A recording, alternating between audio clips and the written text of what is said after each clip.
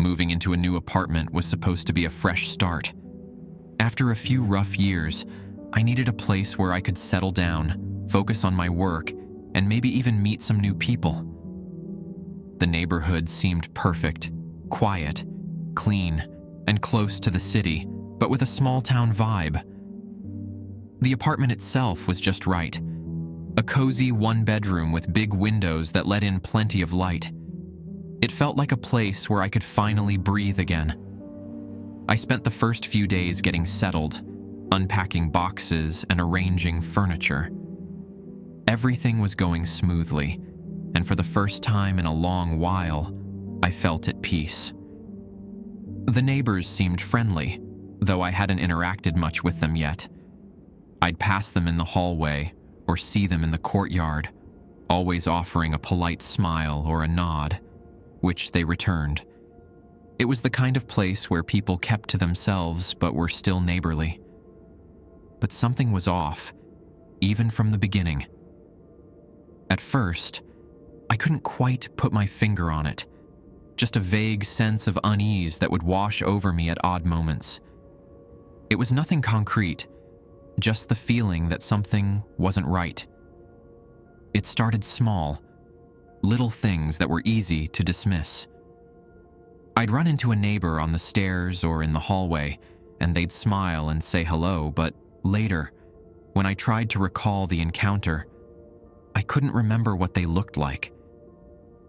Their faces seemed to blur in my memory, as if they were out of focus in a photograph. I shrugged it off, blaming it on the stress of the move, the newness of the place. After all, I was bad with faces to begin with. But as the days went on, the feeling of unease grew stronger. One evening, about a week after I'd moved in, I had an unsettling experience that I couldn't shake.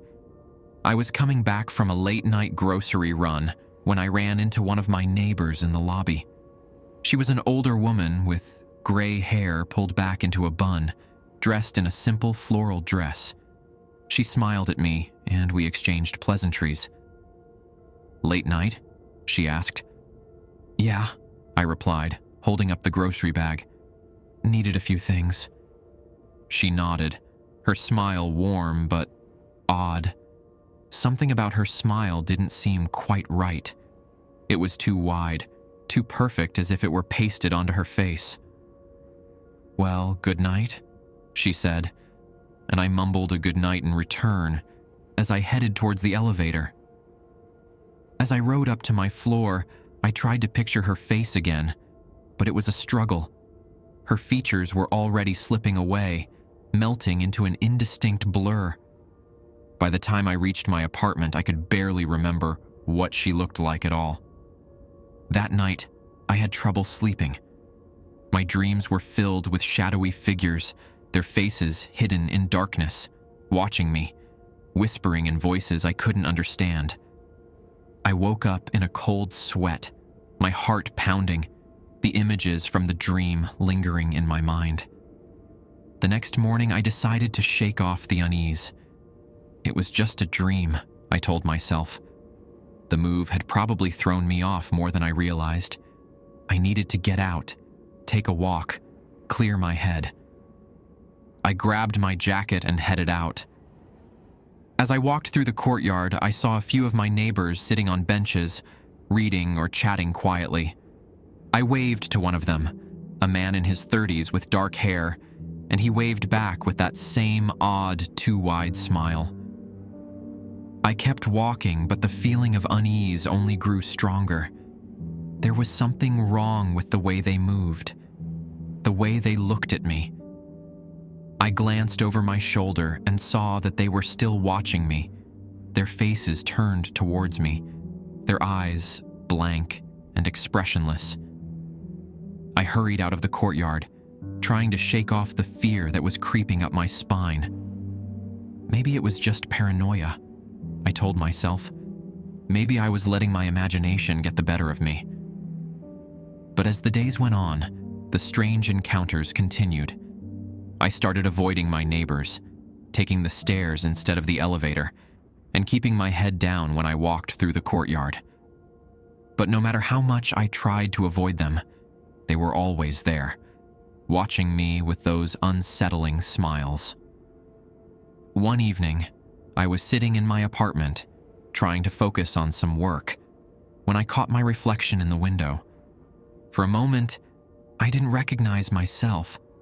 My face looked pale and drawn, my eyes sunken and hollow.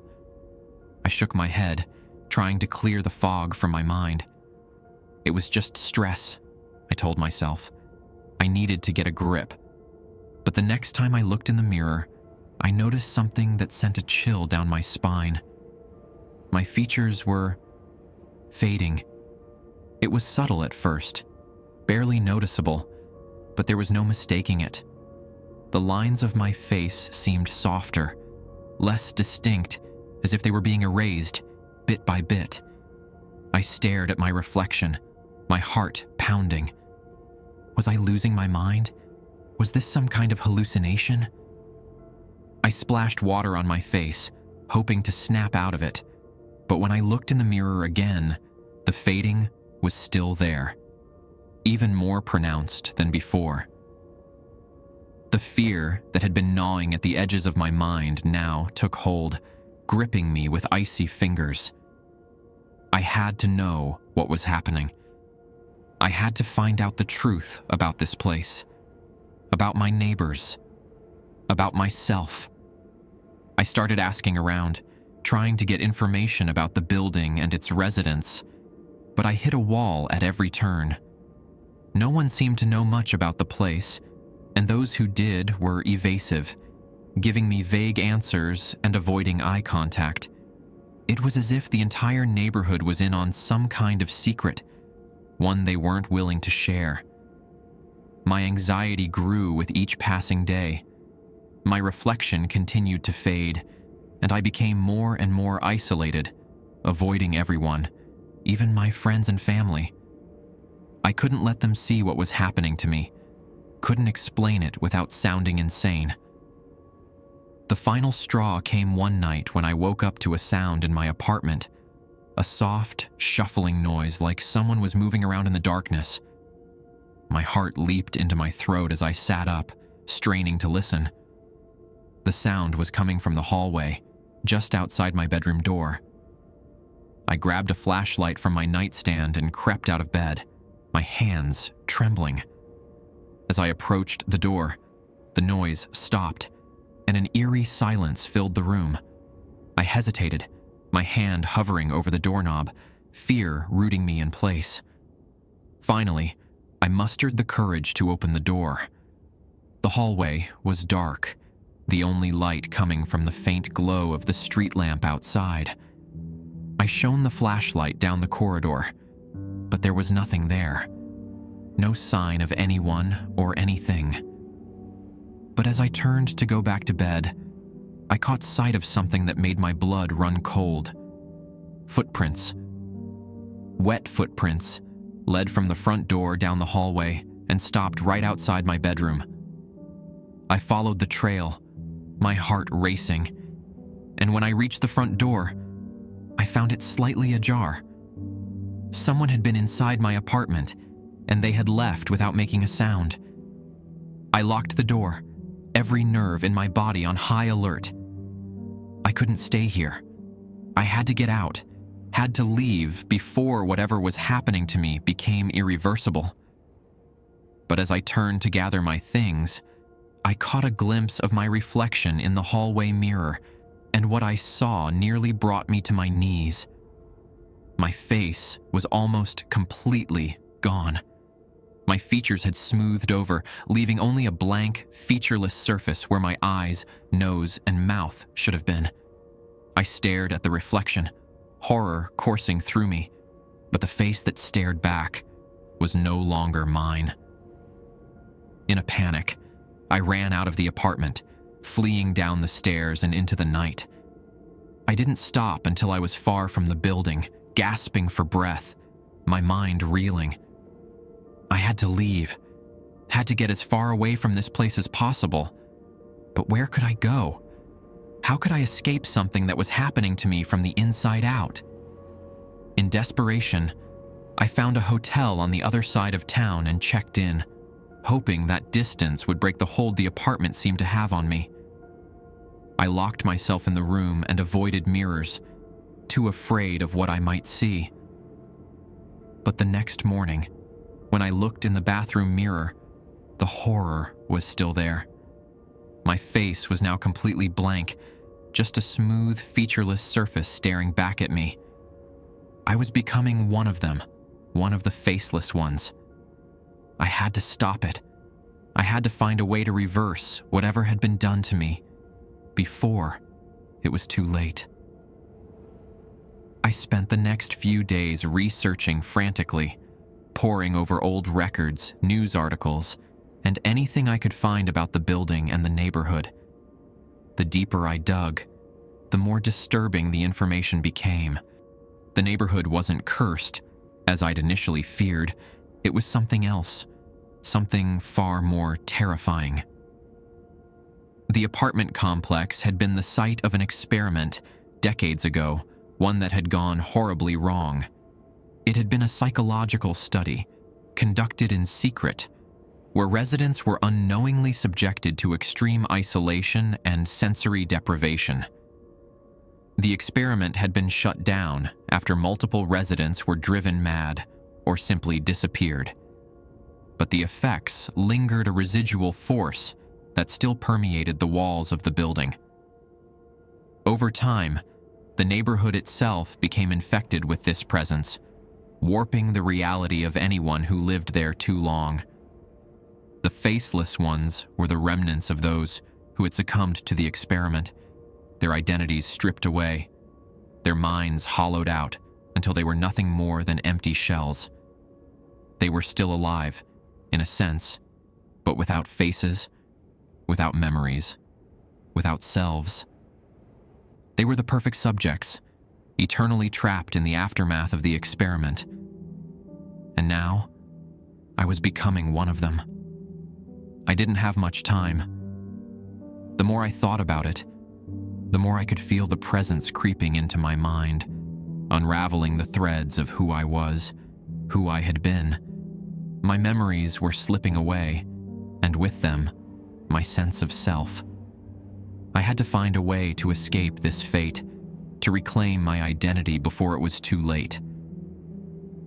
In my research, I found references to a man who had survived the experiment, one of the original residents who had managed to escape before it claimed him.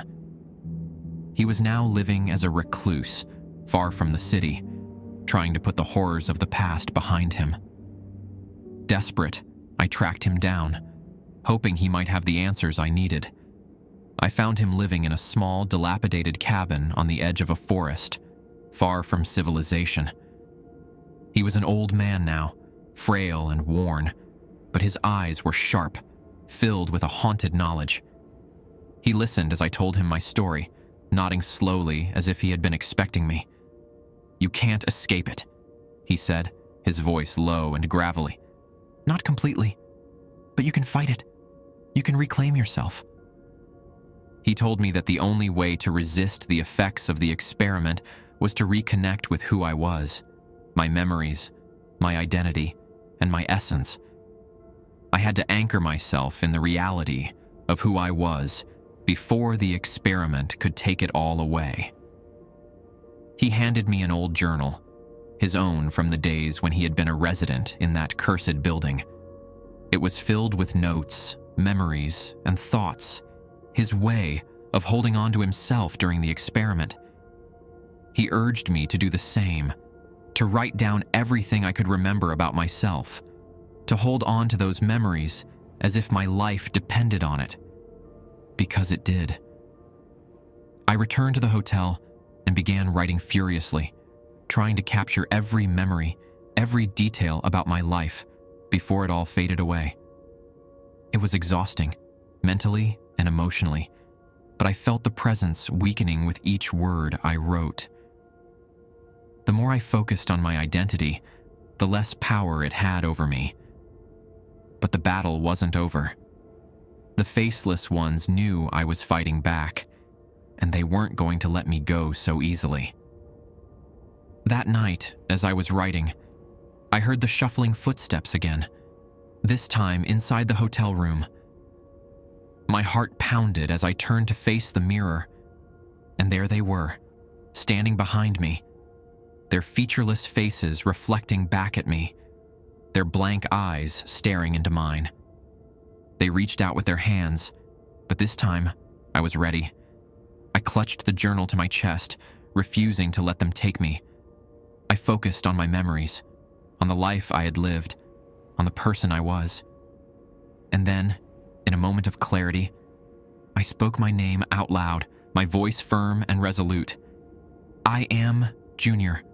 I am not one of you. The faceless ones hesitated, their hands faltering, and in that moment, I felt a surge of strength, of self. I pushed back against their presence, forcing them out of the room, out of my mind. They disappeared, vanishing into the darkness, and I collapsed onto the bed, exhausted but victorious. I knew then that I had won, that I had reclaimed myself from the grip of the experiment. My reflection in the mirror was my own again, my features clear and distinct.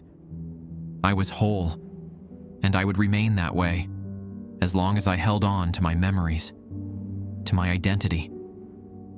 I left the city the next morning, leaving the apartment, the neighborhood, and the faceless ones behind. I would never return, but I would carry the journal with me always, a reminder of who I was and what I had fought to preserve. Because in a world where identity can be stolen, where memories can be erased, holding on to oneself is the greatest victory of all.